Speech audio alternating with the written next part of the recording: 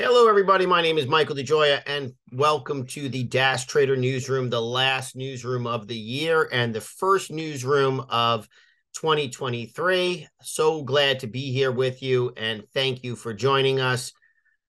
So let's jump right in. My name is Michael DeGioia. I'm the Director of Educational Services here at Dash Trader, and I'm a licensed professional. And let's jump right in to today's topic, which is, what is the bullish narrative for 2023? Has inflation peaked? Will the Fed pivot? Will the Fed somehow manage to orchestrate a soft landing for the financial markets and for the world economy? And obviously, we're going to take a look at some of those elements as we're going through the charts. But certainly the narrative has been that inflation peaked somewhere around June, July, and that the Federal Reserve will probably only have to raise rates to about 5.25%. Currently, they're at around 4.25%.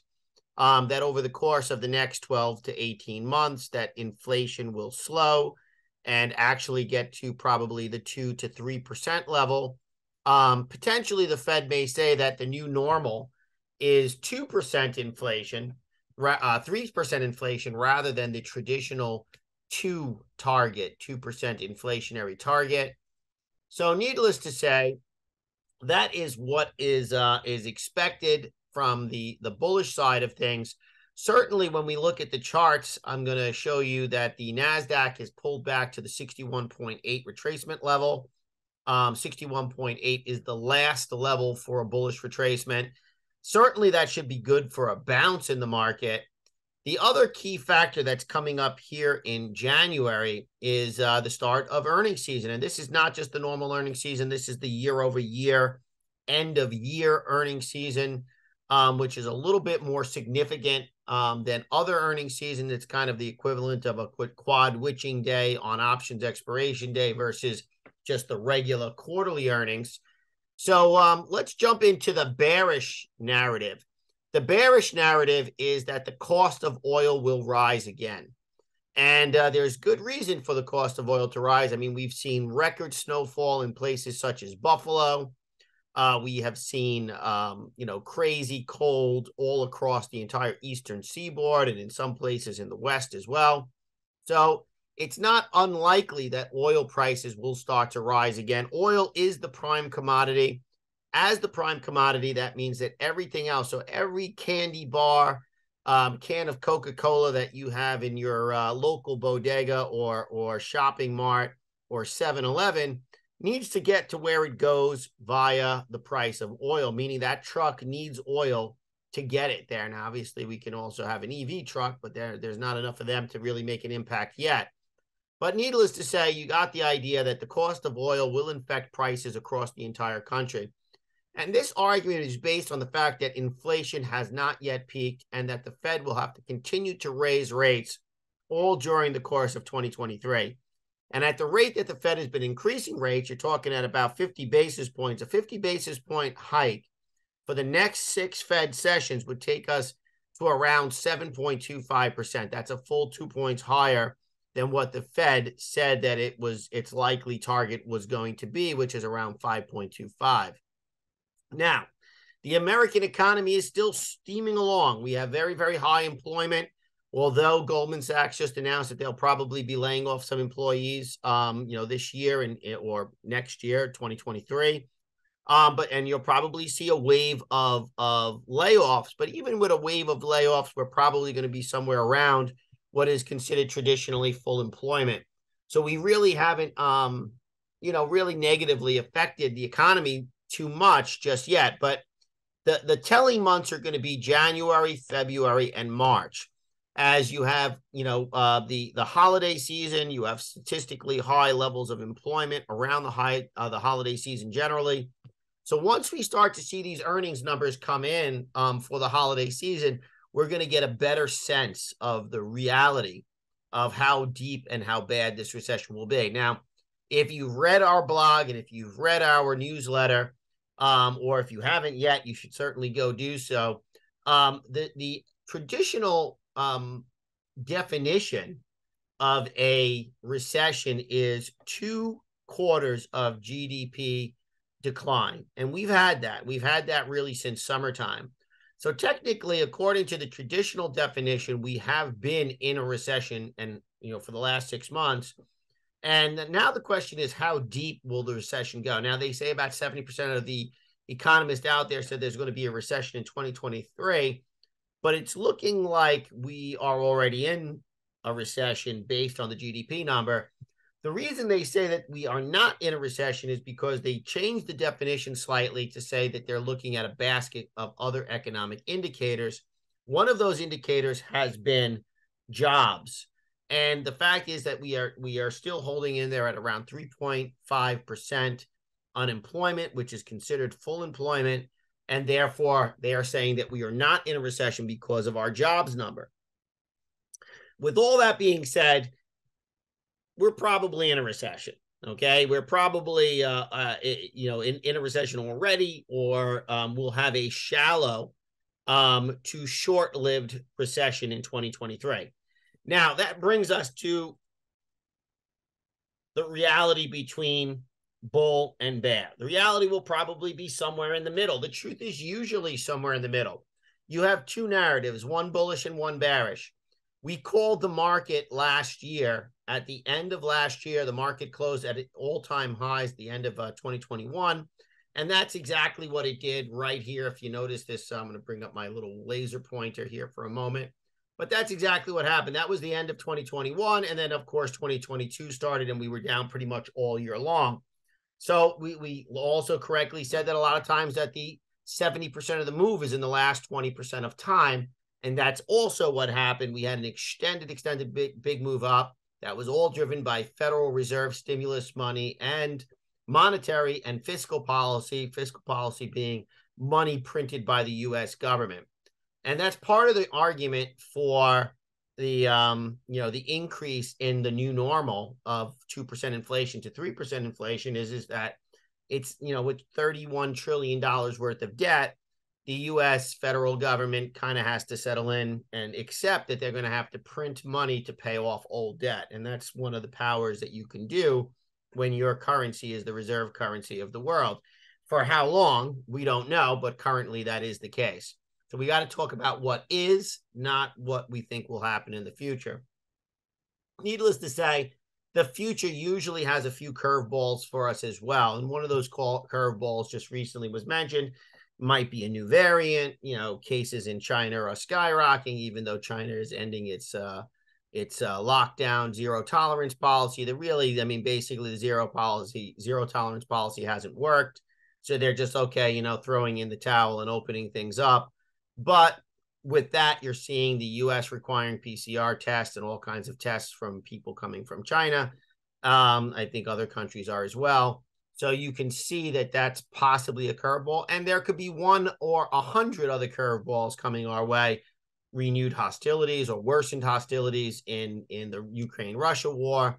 Now, that can go both ways, right? They could come to a peace settlement in the Ukraine-Russia war in February, as certainly some people have talked about. Certainly, I heard Putin recently saying that he was open to coming to the table, and I even heard Zelensky saying that he was open to coming to the table this coming February. So we can all pray for the best in that conflict, which is going to be about 1 year old. So the reality is usually somewhere in the middle.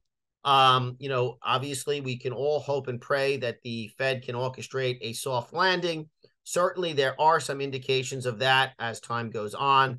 But there are also some indications that, that inflation might be a little bit more dogged than initially expected. And that would be the trend, as we all remember. So inaccurately called, the Federal Reserve called inflation transitory, as did the Treasury Secretary, as did pretty much every other expert. And then certainly we found out that inflation was not transitory. I'm not sure how they could say inflation was transitory when, you're printing $5 trillion. But I'm being a little bit sarcastic about that. I just really don't know how anybody could have ever called it as transitory when you're printing that much money. This is kind of economics 101. Needless to say, let us jump to the charts, because usually, we like to analyze the data. We like to look at the charts. and the charts usually tell us the story. The story is in the charts. So jumping to those charts, I have a couple of pre-canned charts from our dash trader already marked up. And then what I'm going to do is, and this is kind of how we're going to do things kind of on an ongoing basis going forward, is I'm going to take a look at some of the long-term charts on my dash trader using some of the analytics tool and kind of teaching the software as I go. And so here we go. This is, the COVID pandemic sell-off. So here we can see the COVID pandemic sell-off. Then we got this massive, massive rally, almost unbelievable rally. But that's what happens when you dump, $5 trillion into the market in the United States and probably about 2 trillion euros in Europe. But needless to say, you can see that massive rally as tech stocks really boomed. This is the S&P. So this was not the tech index, but certainly there's some tech stocks on there as well. You can see that we've had a drawback, pull down. Okay, there are probably about a 30 to 40% pull down.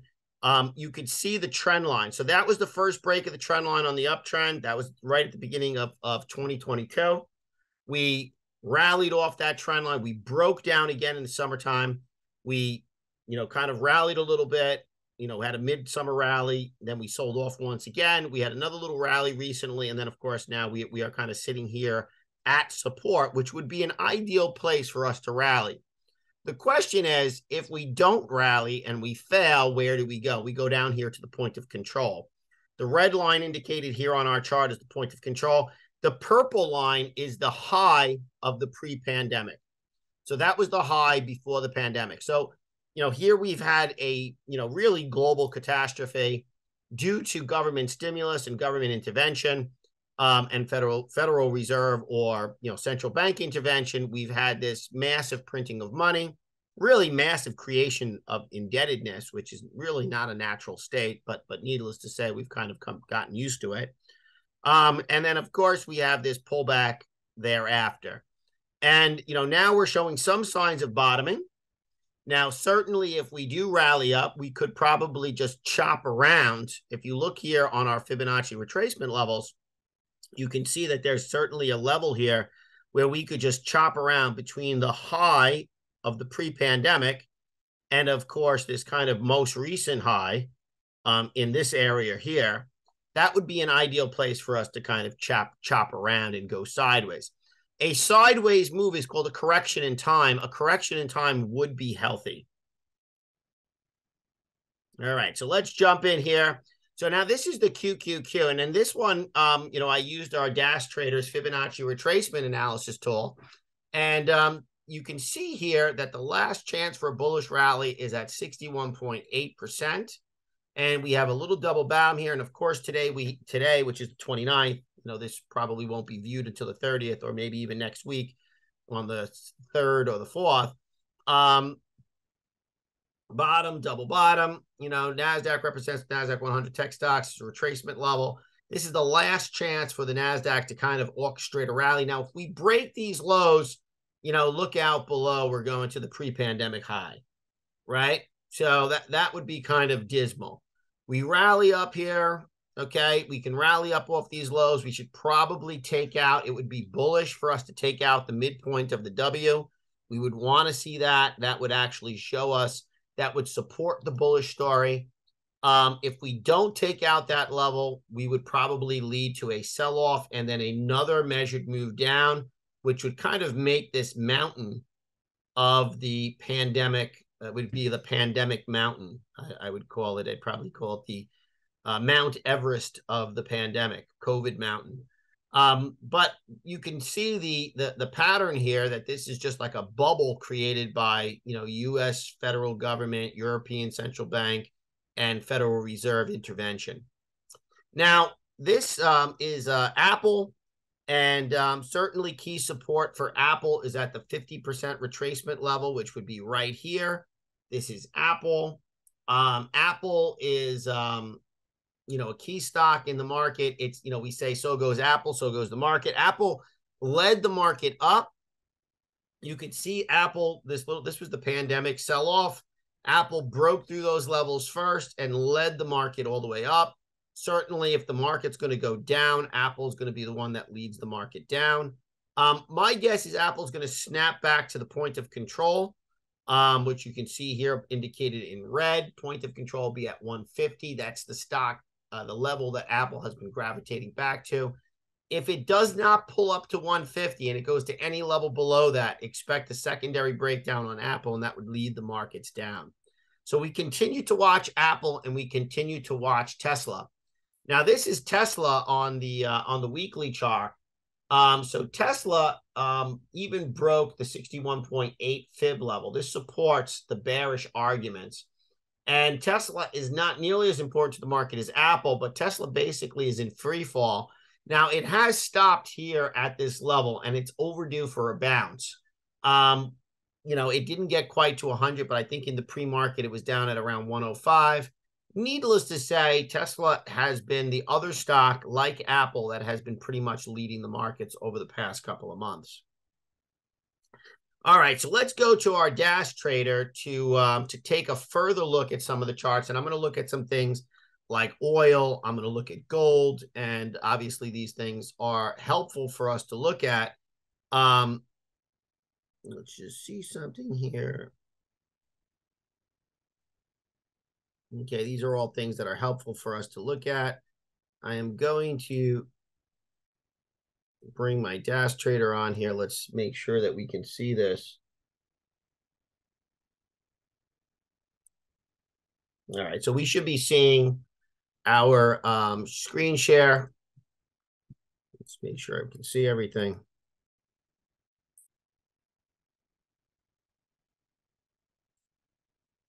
I'm just going to try my screen share once again. Okay, perfect. So here we have my Dash Trader, and I'm just going to go right here to the charts. I'm going to make my charts a little bigger. And I'm going to maximize this to the size of the screen. And I'm going to take a look at, USO. So here is USO. I'm going to put it on the weekly chart. So here's the price of oil. You can see the bottom and the double bottom on the weekly. Now we have hit into a little bit of resistance on the weekly, but this would be called it's almost a near perfect setup for a 1, 2, 3 continuation for oil to go back up to the 74 level on the USO. I'm going to bring up the USL just to confirm that. USL is the longer term contract. It uses futures contracts for each of the upcoming 12 months. And the USL says that we're probably going to get to around 37, 38. If I bring up the OIL contract, which is the ETN for oil, that says we're going to get to about 33. So every one of these charts is confirming that the price of oil is most likely going to go up, which supports the bearish argument, the bearish narrative. That doesn't mean it's going to go up a lot. It just means it's going to go up a little bit to the next resistance level. And that, obviously, things can always change.